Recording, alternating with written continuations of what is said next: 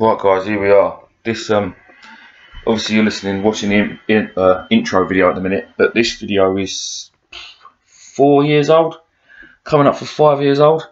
It was one that I shot, I say 5 years ago. I was fishing on Admiralty Pier with 50 other people. We rented the pier for the whole night, and here I am showing you rigs. The rig was just a flowing trace, a long flowing trace, like what I always use on the Admiralty, or try to, just because I like fishing like that. Fresh blacks we had that night. I'm sure we had some fresh yellowtails as well. As I say, there was 50 of us on the pier. We rented the pier. The pier cost back then 200 quid, I think, for the night, or 300 quid.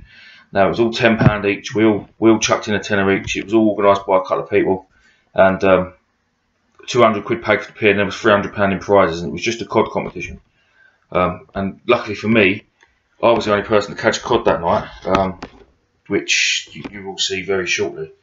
It was mainly dogfish all night. I was using size 12 hooks, to be fair, for most of the night, because I just couldn't get away from the dogfish. Neither could anyone else. I think there's about 3 hours of the night left, competition if you like. It wasn't a competition, it was more of a friendly get together, but there was prize money just for the cod.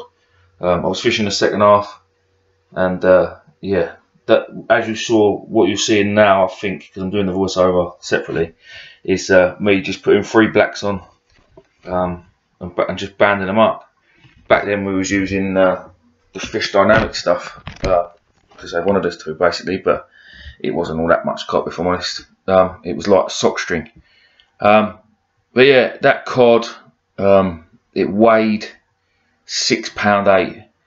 And that's still my PB, which is shameful, I know. But since that year, that was January 2016. Since then, we haven't seen any cod really in the southeast of England. There's been the odd one or two, but literally the odd one or two. That's why, I mean, I had to travel last year to the River Mersey to go and get one. And this year, it's still very early, but there's been a few caught, so we are mindful.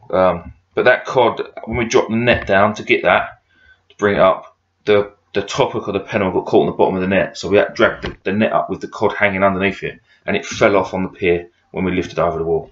So it's quite a touch. Thanks for watching. I hope you enjoyed it.